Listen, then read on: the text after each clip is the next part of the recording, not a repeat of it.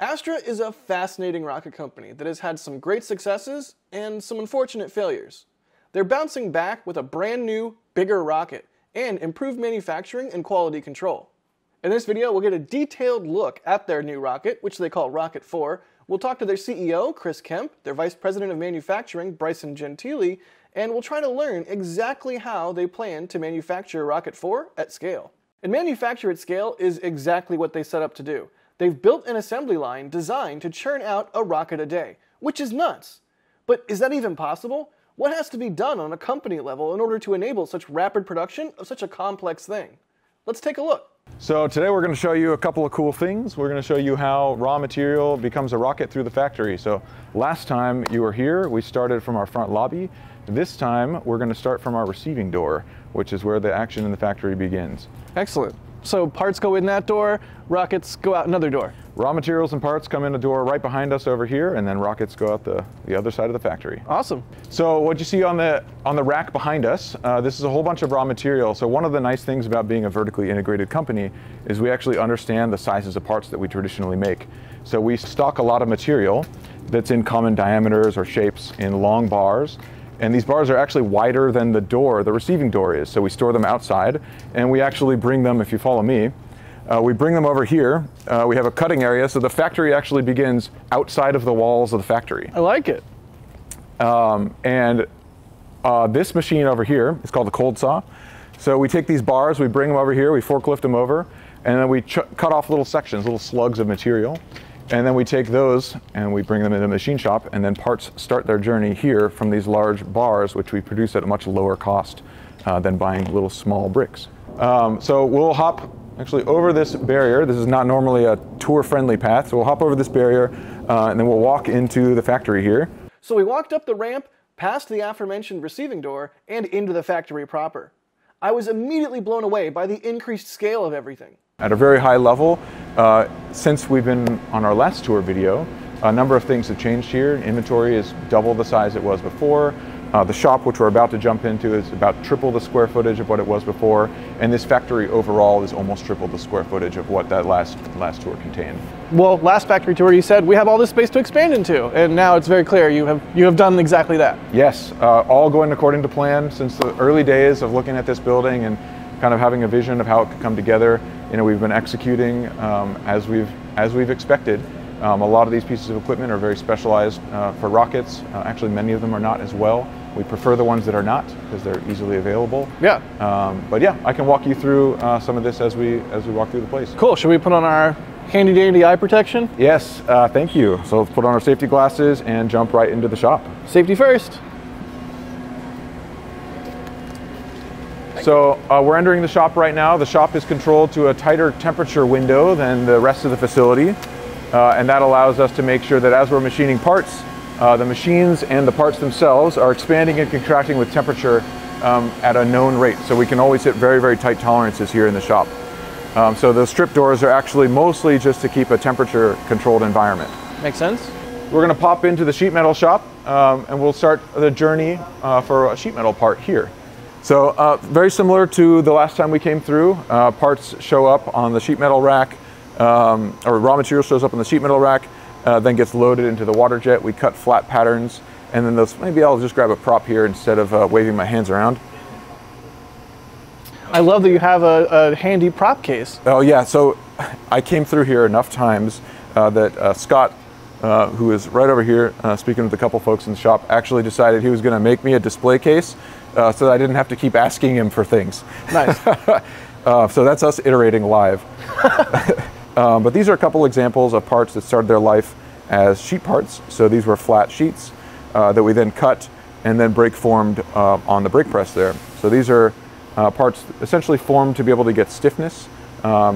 This particular part started its life originally as a machined part and is now a brake form part that is lighter and higher performing than the machine part it replaced. And if you're not machining it, you don't have to lose a bunch of material to that process. You have the material, you're using it, you're not throwing away a bunch of material. Exactly. Machine parts, I used to think were quite cool. They're now deeply offensive to me because you throw away generally most of what you paid for when you're making a machined part. So these sheet metal parts, you use a lot of the material you paid for, so you get low-cost parts, and they also these particular styles of manufacturing, brake forming, is very high utilization and very low cycle time. It means you're putting not that much money in the time that you invest into the part, so you can make these very easily to be scaled up at very low cost. All right, the machine shop was pretty similar to the last time we had a tour, but that's where the similarities end. As we moved on, Bryson once again underscored how big the changes to the factory have been. As we get into the next part of the tour, we're passing by basically a bunch of active machines in the machine shop, so please forgive any less than perfect audio. So now we're entering kind of the main part of the machine shop, and what we would have seen previously is a curtain at that first kind of set of columns. When we were here last time. Right, it's like double the size now. Yeah. So the shop actually used to end right over that VTL by column B2. Yep. We've actually expanded all the way up to that last wall. So the overall square footage of the shop is almost triple what it was before. And we'll walk you through how we've expanded and how that's changed the shop and its arrangement here. Cool. So let's get going. And as we get into the shop, what you see first is a lot of manual machines. So we do a lot of quick turn sort of development work. And the manual machines and the semi-manual, semi-automated machines are really handy for that. They don't take a lot of programming time, not a lot of setup time. This is an area that's really important to us, particularly for development, and we need to do really, really rapid iterations, maybe a part turnaround in a couple of hours, rather than days or weeks. Yeah, that makes sense. The manual shop is kind of the first entry as you walk in here. What are we doing over here? What are we doing over here? That's a good question. Hey, Dave. What are you making? Balancing LOX rotor. So bearing simulators for balancing the LOX rotor, that's for the first stage engine. Correct. Yeah, so Dave's working on some first stage engine parts. That's cool. Cool. Thanks, Dave. We have different levels of automation within the factory. So we have the pure manual machines. We talked about some of the semi-automated ones. That's where you program certain features in. Those are repeatable. And as you kind of scale up in higher and higher volume production, you actually want to change the style of manufacturing you're doing. So these machines are all CNC controlled, computer numeric controlled. So they're all programmed, they're highly repeatable. We have very specific fixtures, very specific tools. Cool. And then as we go to the production side of the shop, I'll get into the details of what we do differently there to enable another level of scale. So we're going to peruse through here, and we're going to kind of cut a nice tour path that might interrupt some of our machinists a little bit, but I think it'll give you some good visuals of what we do in the factory. Sure. So Steve is working on a part here in this machine. Steve, what are you working on? This is this little LOX vane housing. So we got a lot of first stage engine parts going through the machine shop right now. We got Dave working on one, Steve working on another. This is one of our more challenging 5-axis parts. So. Thanks, Steve. We're going to carry on. It's a good looking part. Yes, it is. What's up, Daniel? What's up, Bryson? Daniel's working. What are you working on here, Daniel? These are brackets. These are for the thrusters. It's like the basically the gas tank for the thruster. This radius is what kind of locks it in. So how many of these are you making? 30. Cool. Yeah, they asked for 30. I might give them 32 if I don't screw 2 up. So Daniel's working on some Astra space engine parts here, and this is an example of maybe one of the higher batch quantities that we've got that goes through the development side of the shop. So we're making 30 of this part. Right around 30 is kind of the maximum that we would be running in this side of the shop. Once we start passing about 30, we want to go to maybe one of the machines that we'll talk to in a few minutes. It's so cool to just see it move around on the different axes. This part is running on 5 different axes right now. Saves a lot of time versus the 3-axis machine. You know, the 3-axis machine. These would all be different operations.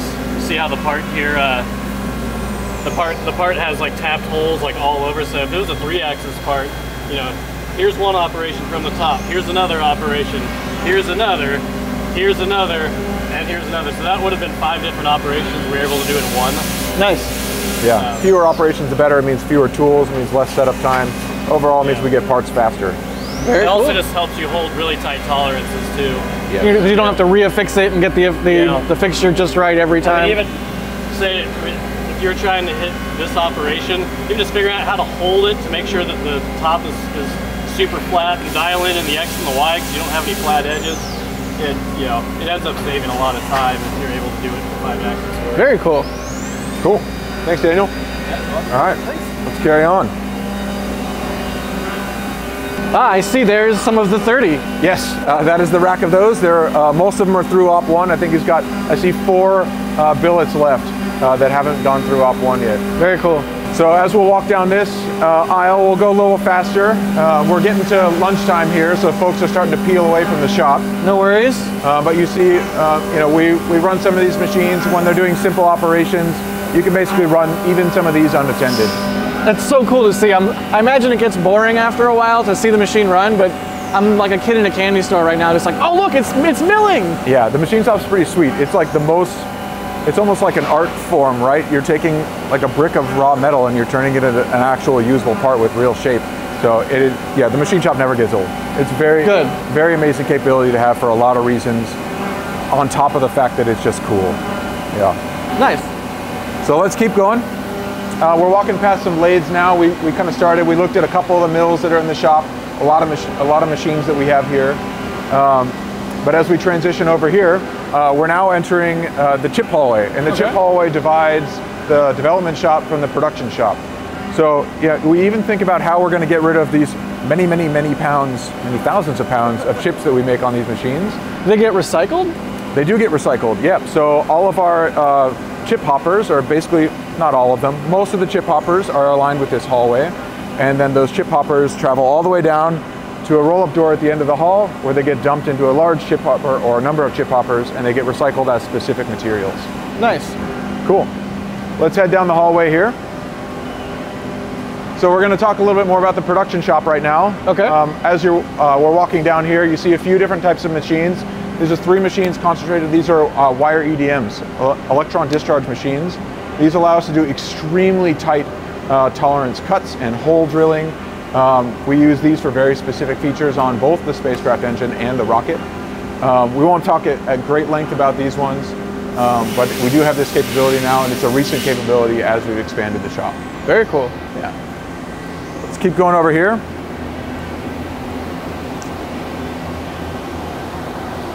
So on this end of the shop, this is the far end of the production shop. What you're looking at are a couple of lathes that do have live tooling, and they are bar feed lathes. So these lathes are pretty cool in that you can automatically kind of keep a bar loading itself as it makes a part, and it parts it off, and it drops it into one of those little buckets.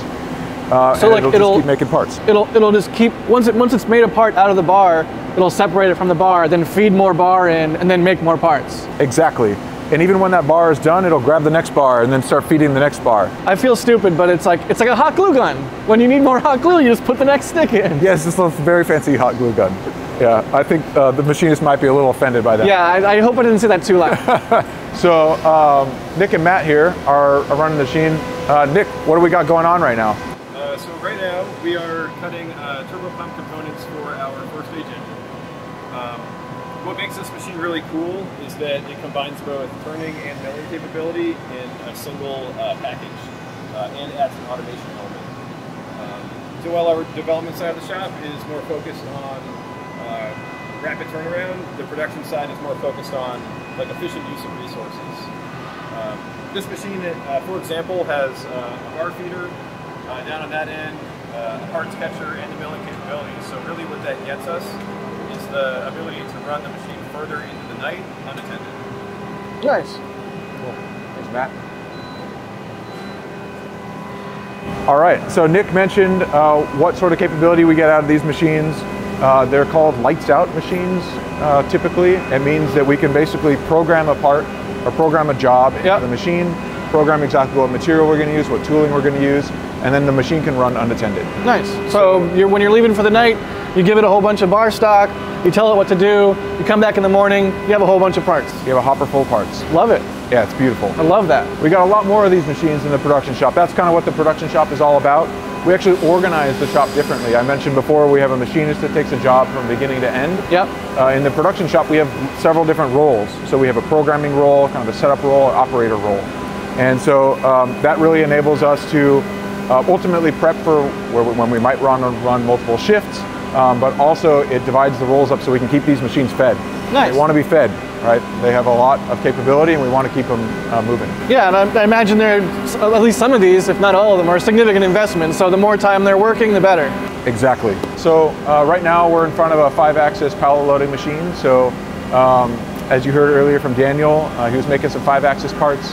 It's very handy, particularly when you're making engine parts, which have like maybe complex servo machinery or complex geometries, to be able to use 5 axes. And so a lot of our engine parts will go through this machine, which is a lights out version of a 5-axis. Wow, okay. So there's a place where you feed in bar stock and it just does its thing? Yeah, this will receive billets. So maybe you take the bars and you chop those up. So those will become bricks and you'll feed those into this machine. So it'll start from a slightly different thing. It won't start from bars, but it'll start from, maybe usually rectangular brick. Yeah, but basically you have a way to input a whole bunch of raw material, and when it's used the raw material, it moves on to the next piece. Yeah, exactly. And we'll show you another machine that'll make it super clear how that all works. Oh, cool. Very cool. In just a second. Actually, let's walk over to it now. All right. So over here, we've got a horizontal mill. This has a similar operating system where it has pallets that you load up. And we'll show you what those load on load stations look like, but I wanted to point this area out because you can kind of get a good idea of what some of the pallets look like. So each one of these pallets has kind of a vertical set of fixturing on it. We call those tombstones. They have lots of different options for how you would fixture. You can make big parts on them. You can make lots of small parts on them. And those would hold raw materials or in-process jobs as they're running. You can actually see the pallet changer is operating. It's moving around. It's grabbing different pallets right now. And it's moving them from station to station. You can see it's placing a tombstone. I believe it's placing a tombstone. I can't really see from my angle. Yeah. Placing a tombstone into a transfer station, which is a 180-degree kind of rotation. So we're loading up a next job right now while it's running a job in the machine. So let's walk around this way and I'll show you what the operator side, we're kind of on the back side of the machine right now. And as you walk along the back side, you can also see we have a number of different tools. Because we're vertically integrated, we actually can kind of control what sort of features we put in our parts. Yeah. And so we have common radii, common tapped hole geometry, common drill depths. And so we actually stock standard tools in most of our machines to be able to hit the same sort of features. So it's really easy for us to take a job from one machine and then re-hit the same sort of tolerances and shapes on another. Makes sense. We have about 100 tools that we use as kind of standardized tools. And so this machine has more than twice that. I think there's about 3 times that many tools. So we can do a lot of custom tooling on this machine. And this is a lights out sort of machine. This is the biggest workhorse we have in the factory. So we do expect the most tooling to be in the tool changer here. I'm noticing a trend where a lot of these machines are lights out machines. Yeah, we're in the production shop. Yeah, exactly. I like it. So let's keep going and I'll show you the business side of this.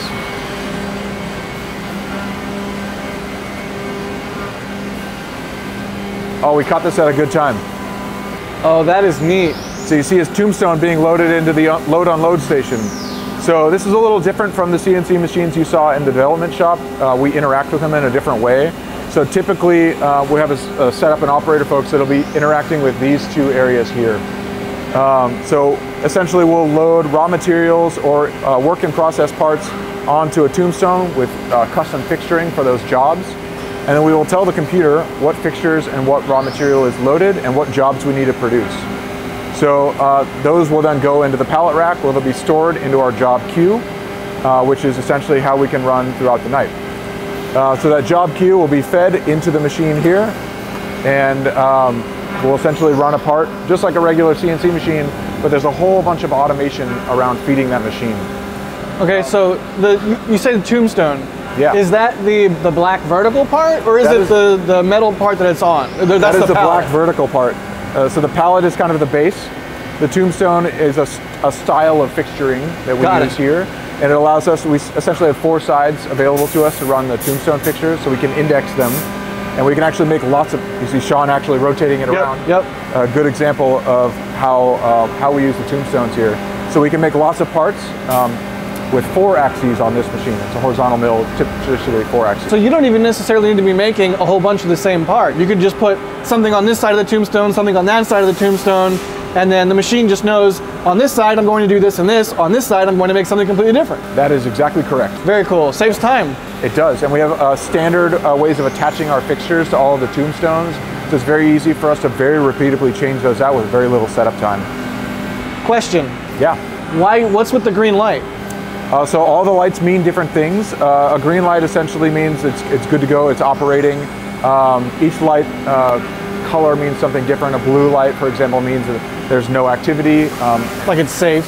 Yeah, it's in kind of manual mode, and it's not in automated mode. So if you walk up to these and they're red, you know it's like there's a problem. The computer's mad. Yeah. So if you get a red light in any of these stations, there's actively a problem. You'll see on many of the machines there will be colored lights. An end-on light is what that's typically called. Yeah. And it indicates status of some of the machines. Very cool. Yeah. One more thing I want to point out. So this is basically a big cell, right? And we have a lot of custom tooling on here. And sometimes we don't want to run the horizontal mill to make our tools. So we have a regular 3-axis CNC machine right next to the machine. We make tools for this machine right next to it. You have a big machine that makes the tools for the bigger machine. Yes, I love it. Can I look in this window right here? Yeah, I saw something spinning. Hey, Sean, you want to talk to us about what's going on in here? So we just switched out pallets right now, and then we're starting a new program. So what's nice about this machine is it'll automatically load a pallet in the back while the part's running inside here. And as soon as that's done, those pallets will switch out for the least amount of downtime as possible. So right now we're just running spindle, warm up, with some cooling going on. And as soon as that program is done, it'll switch out to the next pallet and the next one. Very cool. Yeah. Thank you. Cool. No problem. Thanks, Sean. Absolutely. Yeah. We're going to head this way. What's up, Dan? So this is our maintenance hub. This is where we command and control maintenance for the entire factory. So we just saw Dan over there. Dan actually maintains most of the equipment here. This station right here is our finishing station. So this is where we might install things like threaded inserts or do little finishing work to some of our machine parts. Makes sense. Before they come into the QC lab. You'll notice that this is in the production side of the shop. So this is a recent thing that we've added into Astra as we've been able to invest in a facility and our ability to go produce things at scale. It's very important that we have parts that are going to work when they're on the production floor so we don't actually stop production. Yeah. And the QC lab is how we ensure that those parts. Just like you guys said at Space Tech Day, reliability and scale. Reliability and scale, you got it. Wow. So maybe I can grab Melissa. Melissa, you want to describe to us what's going on in here? Hello. Hi. This is the quality control lab. We inspect all of our machine parts from our internal machine shop, and we also do supplier validation for purchased product as well. Makes sense. So we sort of have like a two-way stream going on here. Sometimes we'll get something from a supplier that will come through our lab that we check, and then we do some post-machining on it. So for example, we have these castings here that we'll inspect from the casting supplier, and then they'll get a secondary operation of machining. Nice. What sorts of equipment do you use? Huh? What sorts of equipment do you We use? have all kinds of fun stuff. We have a ton of hand tooling. We particularly use that for sort of in-process inspection for the machine shop. So each operation, we validate the machinist's programs. And then we also have a sort of our shining star here. Yeah, what is this guy? Or what do you even call this? It's a direct computer-controlled coordinate measuring machine. Neat. We say DCC CMM and frequently just DCC because it's a lot of letters. This one in particular is pretty special because frequently the probes on the end, which is where most of the business happens, are 3-axis. So this fun spinny movement that it's doing, most CMMs don't do. And this allows us to get two things. One, it's incredibly accurate. Makes sense. It actually gives us more data than we actually need for certain things, so we actually have to like whittle things down a little bit. And it's also, in addition to that, incredibly fast. So right now, the machine isn't even running at 100% speed. It's only running at about 25%. Work harder, machine. No, I'm kidding. Yeah, so we use it for two sorts of things. So we have our spacecraft engine product. Yep. We use this to do acceptance inspection mostly, but for Rocket 4, Launch System 2.0, we actually work really closely with engineering and the machine shop to provide data back to engineering and to machine shop so that we can have like a tighter loop on like the design and development process. And just, right? you can just iterate faster that way. Mm-hmm. Neat. And we can do, so like this, for example, is a camshaft for our first stage engine flight termination system. Oh, cool. Yeah, it has like, it actually has some pretty tight and pretty complex geometry. We're able to import the 3D model that the engineer has designed and the machine shop has machined with into the software and do an inspection and compare it directly to the CAD. And so if it's off, the machine says, hey, this isn't what you thought it was going to be, or if it's just right, it says, hey, it's just right. Yeah, and even, and you know, for the design and development loop, right, like, sometimes it makes it so that we know that as we're going through testing, engineering has that data if something is looking kind of weird, or say something looks really great, we can either tighten tolerances on things to like really work in and get something smaller, but sometimes it also means that we can open them up, right, which like makes it much easier for us to manufacture things much more quickly. Makes sense. So it's beeping right now. Is it mad at me? Did I offend it? No, it's beeping because it's actually taking individual points right now. It's also capable of, so one of the other sort of special things about it. Oh, it's going to switch tools. It's going to switch tools. So typically these probes use kinematics to take points. So it's actually, it takes pressure and does displacement. It's like cosine error. This one actually has a laser. The stylus here, this carbon fiber shaft is actually hollow. And there's so a laser in it? There's a laser that shoots to the end of it and then back, and that's how it takes the points. That's cool. And so it's actually able to, I mean, it can take tens of thousands of points in a matter of seconds. So neat.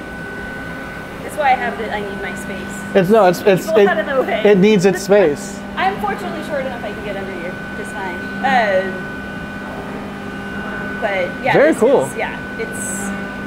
It's my favorite. Yeah, we do all kinds of stuff here too. What's going on over here? Is this like a microscope? It is. It is a microscope, but it's also capable of doing dimensional inspection. So we use this for some of our non-contact things that we need to get in to inspect.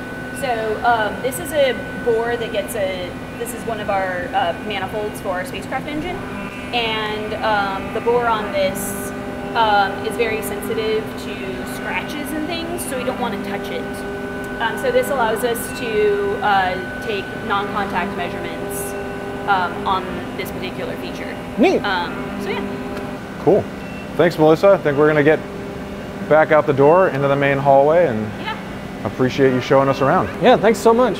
Cool. Oh, really quick, who drew the unicorn? Not me. Well, it's great.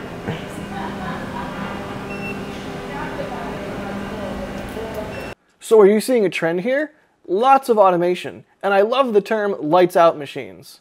Having the quality control lab right in the shop is a smart and logical thing to do, and it helps Astra iterate and ensure quality and reliable parts. Now, let's take a look at the star of the show, the rocket assembly line, and talk to CEO Chris Kemp. So we're back in the main aisleway. This is where raw materials come in. So among those raw materials, actually a coil of aluminum comes in that door and goes all the way to this line. So we're going to get into a little bit more of the factory, and I think I see Chris is actually walking up here. Oh, a wild CEO has appeared. What are you guys doing with cameras in here? Hey, Chris. Hey, Chris. Hey, nice to see you guys. So Chris, what do you think of the factory here? Awesome. You guys have reached my favorite part. This is our new rocket production line. So we just covered that the coil comes through the door, and we haven't talked about the machine. Yeah, so basically a coil of aluminum gets inserted in one side of this machine, and we make rocket stages out the other side of the building.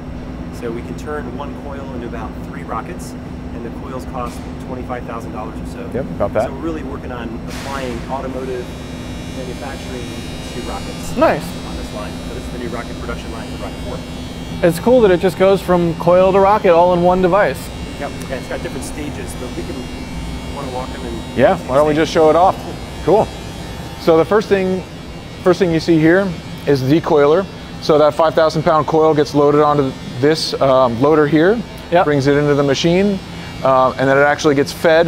This machine is largely automated, so each major piece of equipment on this line is automated and some of the transfers are manual. Eventually we can always automate those transfers and then increase our production rates. Makes sense. But what you see is the coiler gets decoiled and feeds into this straightener. So it comes with a kind of a curvature as it comes out of the coil. We flatten it with a number of pinch rollers, and then we take it into a detensioning loop. So this allows us to deal with a little bit of non-straightness. If there's a little bit of non-straightness coming out of the coil, they're not always perfectly trimmed. And it also allows us to decouple the mechanical motion of the two machines. That makes sense. So it allows us the flexibility to have control mechanisms that don't have to be timed to the nanosecond. Chris, you said this is your favorite part of the factory. Yeah. Do you have a favorite part of your favorite part of the factory? Like, I imagine it's when the finished piece comes out the end. It is. Well, in a lot of ways, this whole machine was designed alongside Rocket 4, and every single aspect of this, such as the width of the coil, the ability to kind of cut and clean up the sheets of aluminum, has been designed with intention. So imagine not having this, you'd have to have all of these pieces come in on pallets. There's shipping costs, they get damaged. You can't make adjustments. So this gives not only the team an opportunity to design and iterate more quickly during development, but also it dramatically reduces the cost of the finished product when we're in production.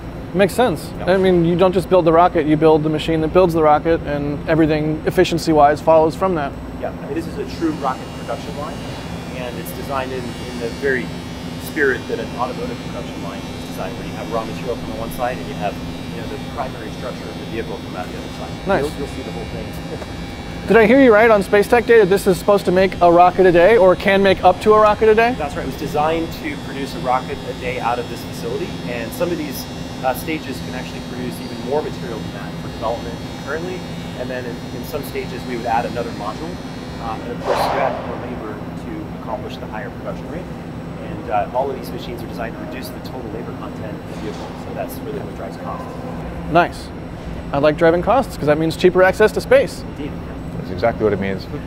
So it's, when Chris says a rocket a day, these pieces of equipment are specifically designed around a rocket a day in one shift as our total capacity. That's so cool. So we're not making this stuff up. It was, it's really marginally more expensive to go from a rocket a week to a rocket a day if you're designing the vehicle and the factory and the line. And so we decided, this is one area that we want to invest in the factory, that we want to go all the way to rocket a day and just do it once. And so we've basically, sized up the diameter of the rocket, we've sized up the equipment on the line, and everything was all designed in concert so that as we go on to scale up and potentially have future versions of the rocket, we already have the equipment in place and we don't have to redo this work. Makes sense. And if you think about the utility of this, a rocket a day is not really a crazy amount of capacity. And when you think about all the small satellites that all want to be placed in particular orbits on particular schedules, and all these mega constellations where you can replace failed satellites, you can do gap filling, you can do better capacity management. This really fills in a gap, much like small airplanes fill in a gap where large cargo planes operate kind of the bulk. I want a non-stop. I don't want to have to go to a hub and then go to my stop. Yeah. And then you guys are making the non-stop versus the large, hub-bound, bigger. It's very much like a bus. You can take the bus, but the bus is going to leave at the wrong time and it's going to drop you off at the wrong place. You're going to have to spend some time getting where you need to go. But it's all about economics, right? If the Uber is only a little bit more expensive than the bus, you'll take the Uber.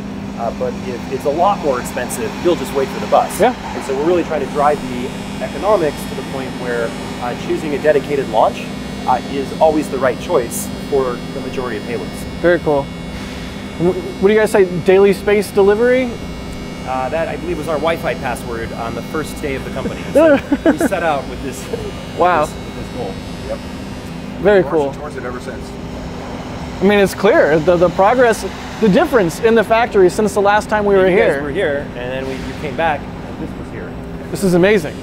I mean, this was all like cubicles last time, and now it's a rocket building machine. So I talked about the detensioning loop, what that is for. So we come into the main laser bed. So this is sized so that we can make a continuous cut on a laser cutter. It's called blanking, is the term that's used in automotive. So we do laser blanking here. And the reason this machine is the size that it is because we can do one continuous rectangular, mostly rectangular cut that will bring a barrel together at rocket force diameter with only a single friction stir weld seam. Oh, that's satisfying. Yes, very satisfying. So it really reduces the amount of times you need to be on a machine, which is part of the way that we get to overall time of a rocket a day. I gotta say too, I love the aesthetic. Like, it's an Astra looking machine. It's a very Astra looking machine, yeah. We designed it as a custom machine. Yes, yes. So it took several years. In fact, it arguably took longer to build this production line than it did to develop the first iteration of the rocket. Yeah, because you guys, I remember even on our last factory tour and when we did our interviews with you guys, like, this is something you've been working towards for a long time. Very long. It must be very satisfying to see it come to fruition. Yeah. It's incredibly satisfying. Chris and I have been talking about this for 6 years. Since day one. Yeah. I mean, you're either all in or you're not. You're either going to do something that makes the rocket really expensive, and then it's going to be really expensive compared to the Starship and some other rockets that are coming online, or you're going to go all in and you're going to invest in the scale, and you're going to invest in all the reliability and the vertical integration that we've invested in, and it's a big bet. It's worthwhile though, because, you know, like you guys say, improving life from space. I really appreciate that mantra, improve life from space. Because so often when people maybe aren't space fans or rocket nerds or what have you, or maybe they just don't know better, they're like, why are we going to space? And it's like, you guys say it right on the box. Yep. We're going to improve life on Earth from space. Yep. I mean, you look at what so many of these like killer apps are. You know, Planet, I think, is a killer app. You take a picture of Earth every day, you know what's going on. Starlink, killer app, right? The ability to provide global connectivity. And these are all focused on providing people, Earthlings, benefits. And you know, that's not to take anything away from becoming a multiplanetary species. These rockets that we're going to need to build to explore the solar system. No, of course not. This is a really unique mission. It's a distinct mission that we really are inspired by here. Yeah, no, it's like we can do all the things. We can be multiplanetary, we can help people on Earth. We don't have to, it's not about forgetting Earth or leaving Earth, it's about helping Earth. Yep. Love it. I really love that. All right, Cool. so More machine? So let's keep walking this thing. It's rather large. I see Nate's hanging out over here. Maybe Nate, you want to talk us through what happens after we laser cut? Sure. This is our new laser cutter. This machine will produce the large format blanks we need for our first stage and upper stage tanks. After the pattern is cut, some smaller scrap will fall away and exit here. Then the material will transition out onto this conveyor. Here we'll remove larger scrap as needed before the material then moves towards the 4-bar roller. After the material transitions from the outfeed conveyor, in this area we clamp the material to square it with respect to the 4-bar roller. Okay. Here we roll it into the shape we need. This machine was designed to roll the correct radius right up until the very edge. You see here. Wow. So it comes out of the laser blanker, it heads over here, you square it, then you roll it. Yep. Very cool. And then onto the friction stir welder where we weld these linear seams together. And you only need one seam. That's right. Love it. Nice and simple. Yep. Cool. Well, thanks, Nate. Yeah, no problem. Cool, yeah. So Nate mentioned we use a 4-bar roller here so we can roll all the way to the ends of the barrel so we have a nice perfect cylinder. A typical roller uses 3 bars. Are those the bars we're seeing on the bottom there? Yeah, so you have 2 pinching and then 2 that you use to form.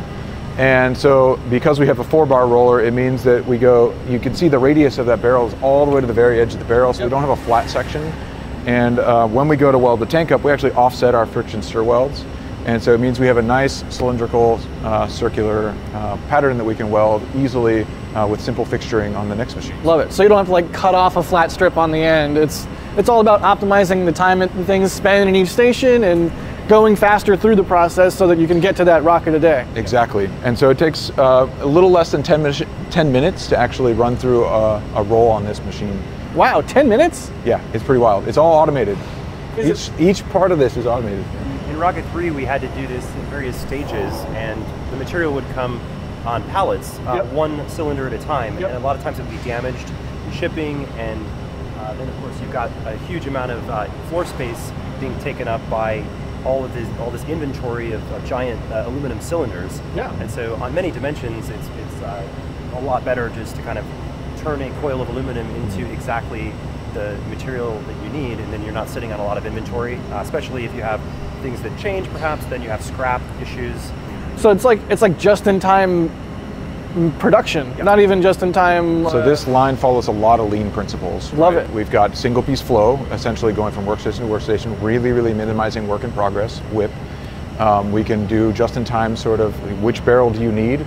It gets blanked, and then 30 minutes later it's a barrel from the start of a laser cut. So that's crazy. It's a pull type system, kind of like a Toyota production system. Those are some of the lessons that Toyota's taught the world. We use a lot of those lessons here on this line. I love it. Yeah. Cool, so what's next?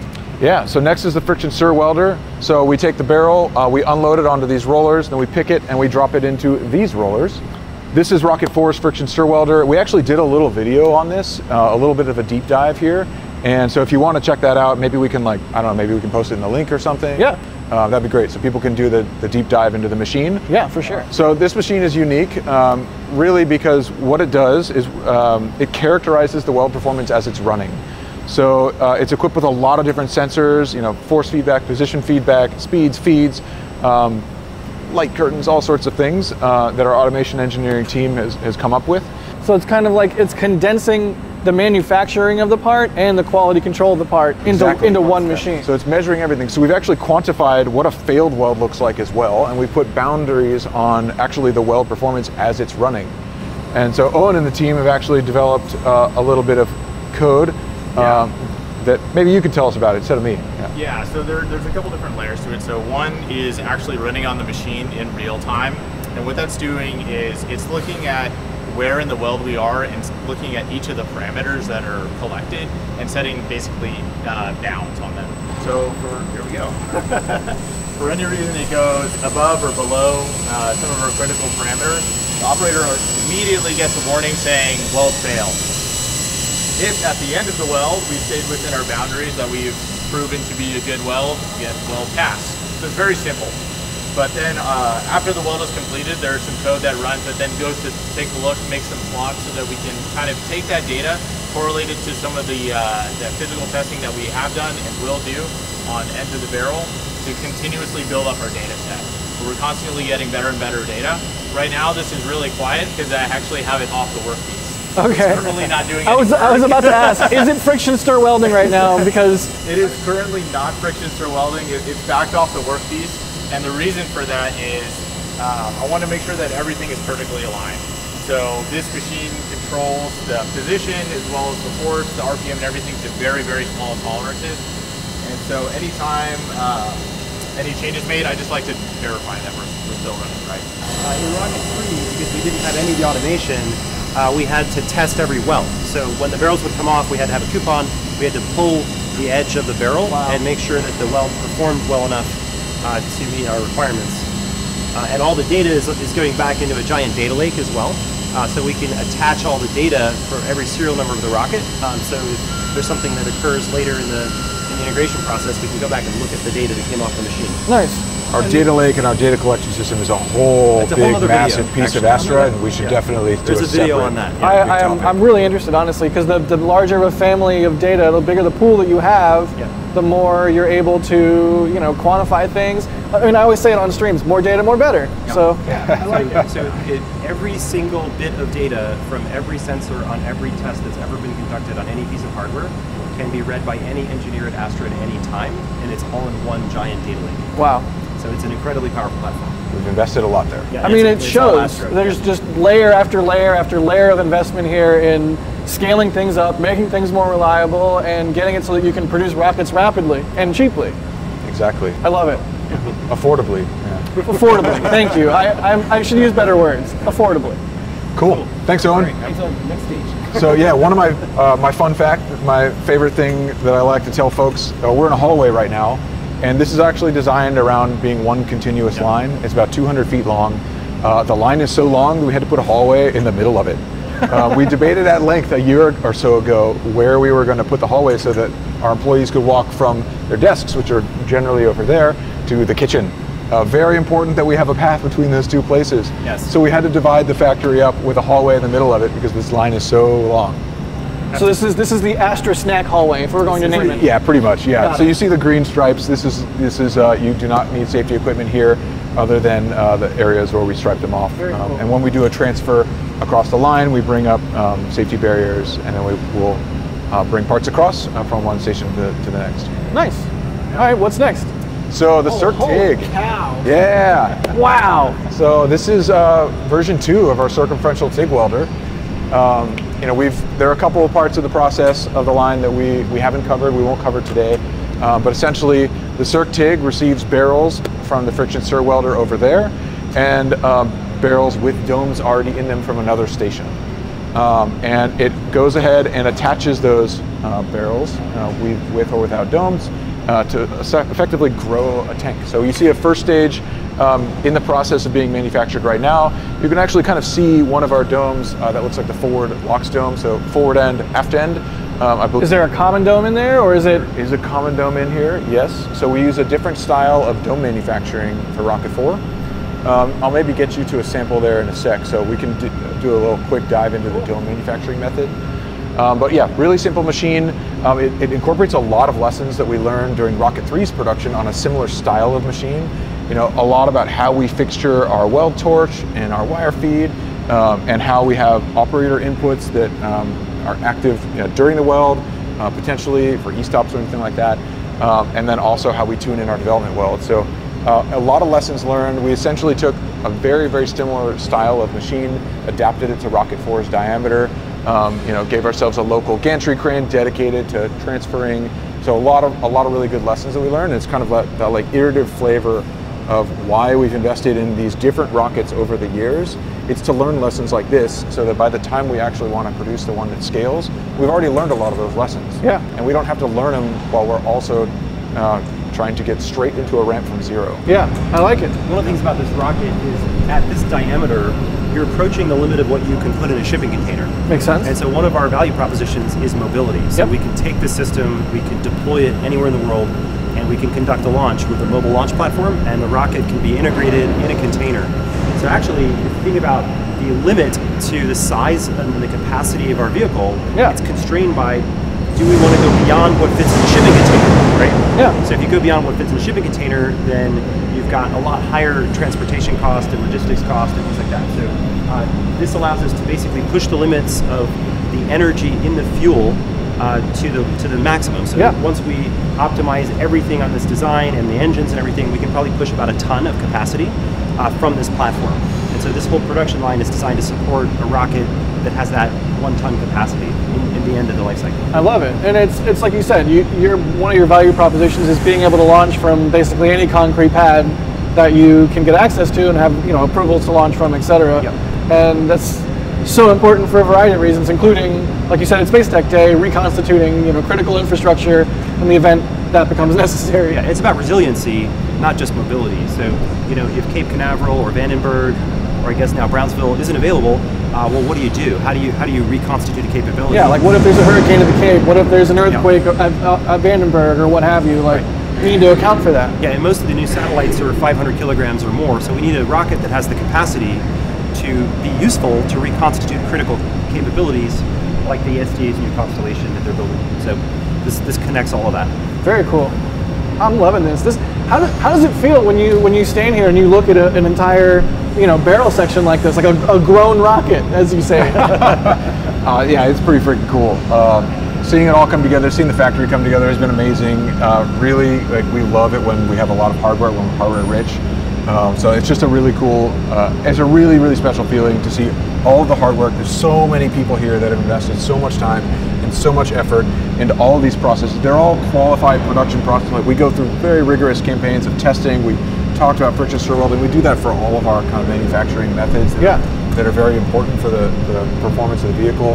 There's an incredible amount of work that happens to get to this point. So really, it's like it's the reward for all that work. If you go back in time and you look at the 1.0 vehicle, the 2.0 vehicle, that was a time where we were incredibly scrappy. We didn't have any of this, right? And we really had a very small team that just threw things together that allowed us to prove out the software and the overall approach of mobility and the overall system. As we got to Rocket 3, it became more mature, but we realized we had to dial it up one more notch and have a whole mission assurance organization, a reliability lab, and a lot more automation in the manufacturing process. Nice. So this represents kind of the third swing at what is the appropriate level of investment in the rigor around the engineering processes and also the qualification of all of the different manufacturing processes that ultimately come together in the final launch system. Very cool. One more notch. You guys took it to 11. Like you don't want to overdo it, but you definitely don't want to underdo it. Love it. So this is an entire first stage with that piece attached. That would be the entire first stage tankage? That would be it. Yeah, I'm not sure if we're about to get another barrel. If I'd spent the time to count them, I might be able to tell you off the top of my head. What is being inserted? Yeah, it looks like we're short one barrel. Okay, got it. Rough top of my head. So cool. And it's just immediately obvious compared to Rocket 3 how much bigger this thing is. I mean, it's, well, and like you said, you built it so it's the biggest you can fit in a shipping container, which is interesting because a lot of our viewers might know that Falcon 9 was made so that it's the maximum size to be road transportable. So it's interesting, like a similar philosophy. You have the maximum size you can fit in a shipping container while still, getting the most fuel in a rocket tank, but also being still mobile and still responsive. Yeah, and I think Starship is trying to be the biggest rocket possible. Yeah, so I think that'll drive your cost per kilogram down as much as possible. We're trying to drive the price per launch down. And so you do that by really driving all of the trades around the overall cost of production, automation during launch operations, and also transportation. Nice. Very cool. All about unit economics. Love it. So I think it's the first time I've ever said I love economics in my life, but I truly do. I love it because again, it's all in the service of economics, of making access to space more available. So. Yeah, if we want to do this for a really long time, which we do, it means we must make a very, very sustainable business out of it. Yeah. So what will this be used for? Is this like a structural test thing, or what are we looking at here when it's built and assembled? Or is it more of like to qual the machine that's building it, or it's an actual qual tank? So they're taking this out next week to our other test facility. They're going to fill it up with liquid nitrogen and water, and they're going to do a whole bunch of pressure tests. So we're going to basically cycle the tank a lot with cryo, and then we're going to probably burst it. Well, we love test tanks here. We call our viewers tank watchers for a reason. Yeah. Because we spend a lot of time looking at test tanks and waiting for them to burst or what have you. Like, you have to make sure the big steel balloon can hold pressure. So.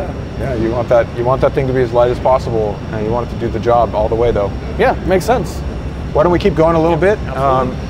So what we're looking at here is a formed dome. So I think we've got, I'm not sure what the destination of this dome is. There's probably a traveler on the other side of this, but essentially what you're looking at is our fixture for how we insert domes into barrels. I won't give away all of the secret sauce, but we are using a totally different manufacturing method than we did for Rocket 3. Rocket 3, we started with large forgings, and then we machined those down to very thin material. You probably saw in some of you, the folks that are watching, might have seen in the last video where we talked about how we took a very heavy forging and made it a very light. Yeah, like you take an entire brick or billet, whatever, is billet the right term? Yeah, it was a forging in this case. It started in this billet and then was forged into a profile. And then you machine all the extra off. 99% of what we paid for, which is, again, like we talked about in the beginning, deeply offensive. It's offensive to you. Yes. But that in the previous video is the dome that you lifted with your pinky. Yes. This is on a fixture, so I don't think you can lift it with your pinky. It's also a little heavier. It's bigger. It's a lot bigger. So this dome is actually stamped. So we talk a lot about how Rocket 4 is designed around manufacturing methods. Yep. The diameter was also sized by the practical limitation of what shape we could stamp, based on the sheets we can get that get formed into the dome. Nice. So this is a one single dome that's stamped out of one sheet. And the production rate of these guys is an order of magnitude, I think it's 2 orders of magnitude faster than Rocket 3's. So you're not tying up machines in the machine shop to CNC this. and you're not throwing away a whole bunch of material. So there's multiple levels of improvement. In Rocket 3, one of these domes would take several days to machine out of a large, heavy, expensive billet of aluminum that was forged. We can probably make several hundred of these a day because they're just stamped out like the fender of a car or a hood of a car. Yeah, to Chris's point, you know, the stamping operations you can do hundreds of times a day. For overall dome production, our output, I think we can caps out around 20 a day, which is far more than we need. 6 of those per rocket. Nice. Yeah. So again, that supports several rockets a day worth of these can be produced. Yeah.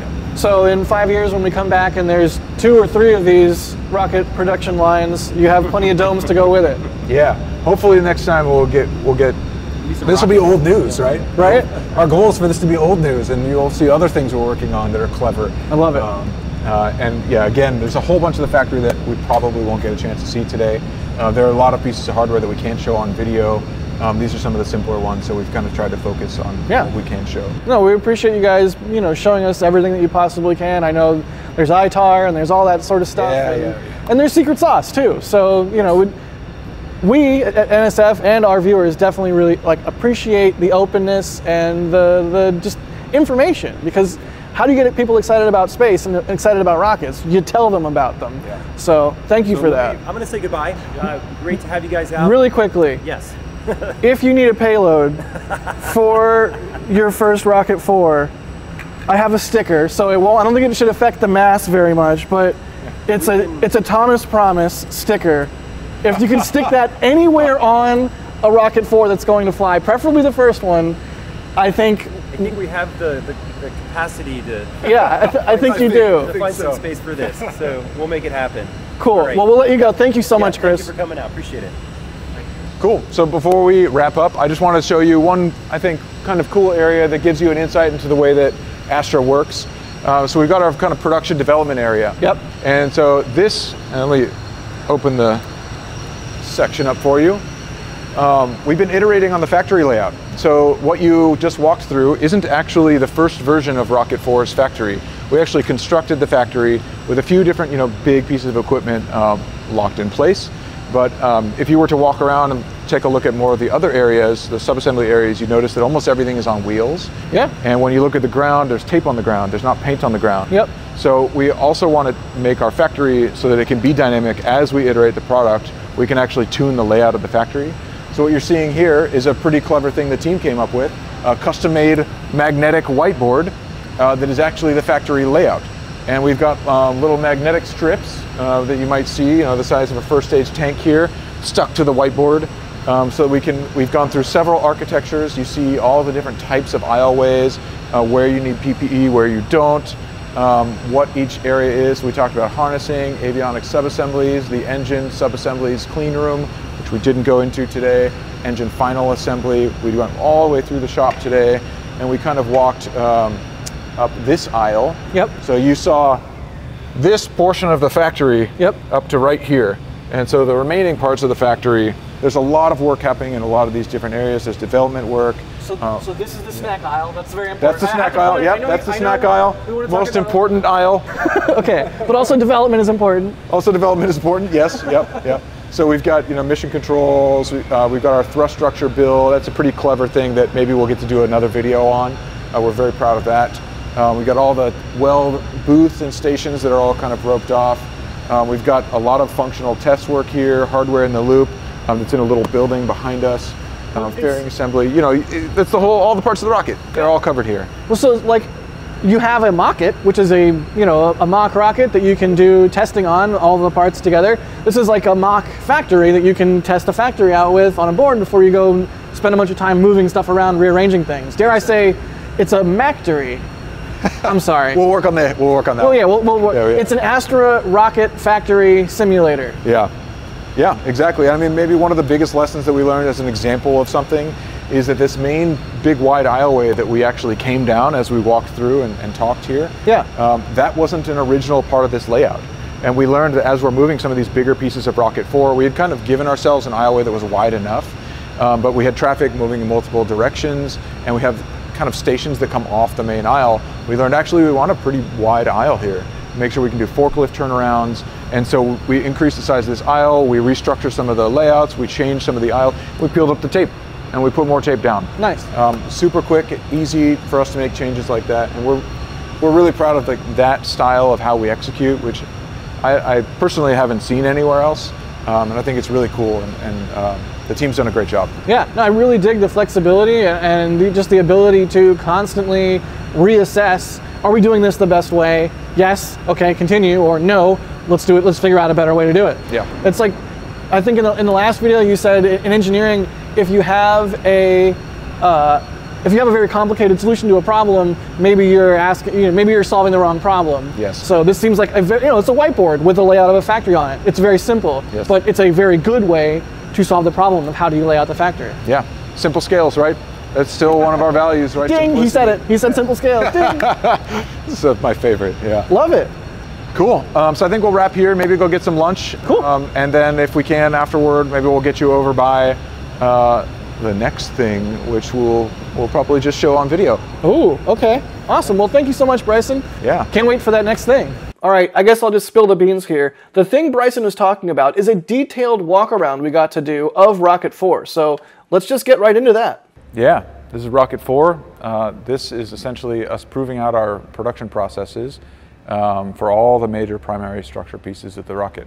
We've got the engine bay, the thrust structure, we've got the skirt that covers the engines, we've got the tanks, using all production-like processes, all qualified, and a couple of secondary structures as well here. So there were a bunch of learnings that were coming up to this rocket here, and then there were a bunch of learnings that we're going to get from it. So we've qualified a lot of processes for production as we go into welding or machining or anything that has very specific tolerances to make this thing actually come together when we bring the pieces together. This is us proving that all of those processes, as we bring them together, from cascading sub-assemblies, they actually sum to a rocket that mates together correctly. So this rocket is not match drilled, or it's not made as a suite of parts that are specifically only fitted to each other. It's made on a bunch of sub-assembly tools, so any sub-assembly should go into any other sub-assembly, so we can produce this rocket more like a car is produced than the way rockets are typically produced. This is us proving that out. That's what this vehicle is for. So we're changing manufacturing methods for the fairing of Rocket 4. We used to use water jet kind of pedals and a cylindrical section that made approximated an ogive contour at the beginning of the fairing. I don't think we've released exactly how we're making this fairing for Rocket 4. We might save that for maybe a future video, but this fairing is going to be a pure ogive, nice, smooth. I mean, you see it. It's a pure ogive, nice, smooth contour. So it should be a little bit higher aerodynamic performance, and we've actually simplified the way that we manufacture this. There was a lot of labor that went into Rocket 3's fairings.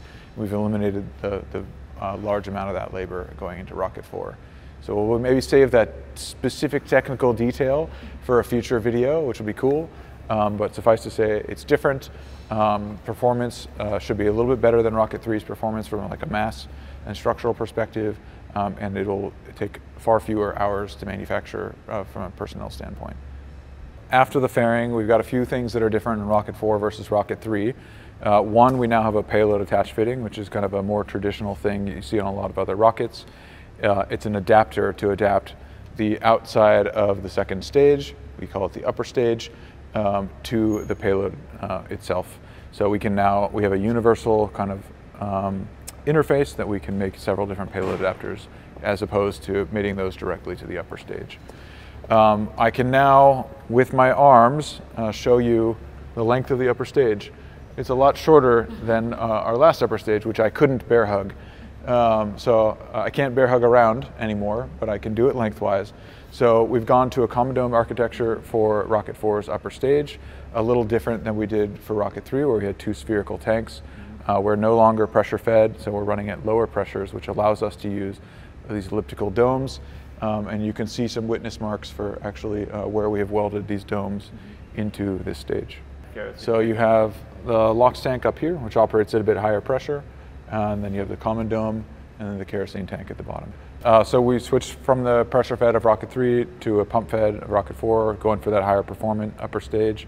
And actually the failure that we had on our last Rocket 3 launch was related to the fact that we chose a pressure fed upper stage. So this actually eliminates that failure mode in addition to having higher performance from the stage itself. Yeah, we chose Ursa, really fantastic partner. You can see their engine featured here, attached to the upper stage. We have a lot of great friends at Ursa. They're very, very good at designing and building engines. They have a similarly iterative approach to increasing performance over time, which we love. They're all backward compatible with our designs. And they've been really, really great to work with, both technically and from a business partnership. So we love working with Ursa. We're looking forward to having many, many more engines here, basically seeing an inventory ready to integrate on the stages. So I mentioned some of the manufacturing processes that we validated by building this. We've also validating, like we will specifically use the tanks to go through several test campaigns. And this vehicle, we wanted to do fit checks of a lot of these major components coming together to make sure that in the real world, they actually came together the way we expected. So you can see kind of the tolerance stack of where the nozzle skirt lands with respect to the first stage dome. That's something that's really important as we integrate the stages together. We want to know where that nozzle is going to need some support from the first stage. So you're looking at the inner stage here. This is an inner stage which is not completely representative of what will fly. We'll have a slightly different interface with the upper stage there, an actual separable interface and some separation fittings and then some stiffening structure. But from a skin and manufacturing method of producing the skin, this is essentially what you're looking at for Rocket 4.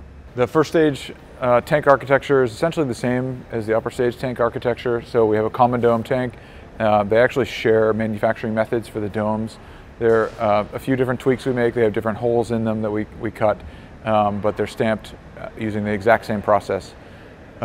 This diameter was chosen essentially around the raw material availability to be able to stamp those domes. So we use that diameter for both upper stage and first stage. The tanks, you'll have seen this on Rocket 3, very similar heritage to what we learned on those rockets. Friction stir welded longitudinal seams and then TIG weld circumferential seams. The domes are now, they're not post-machined out of forgings like they were for Rocket 3. They're now stamped out of sheet, and then those sheets are then welded into barrel sections, so much lower cost to produce and much lower tack time. So we can ultimately scale all of these processes up to a rocket a day should the market support that. So you're seeing essentially most of the rocket that you're looking at is the first stage tank. It's built the same way as the upper stage tank, common dome, just with a larger transfer tube or downcomer, depending on the word you're familiar with using. Some of the big changes that we have going on here are in the thrust structure. So the thrust structure now has nodes. It has nodal points. Those nodes are castings, and then we braze a tube and casting braze joint. So it's a strut system. You can't see it. It's all behind this shroud. But there is one here, and you can see evidence by one of the nodes actually poking out from beyond the thermal protection. Yeah, so we have the two engine configuration.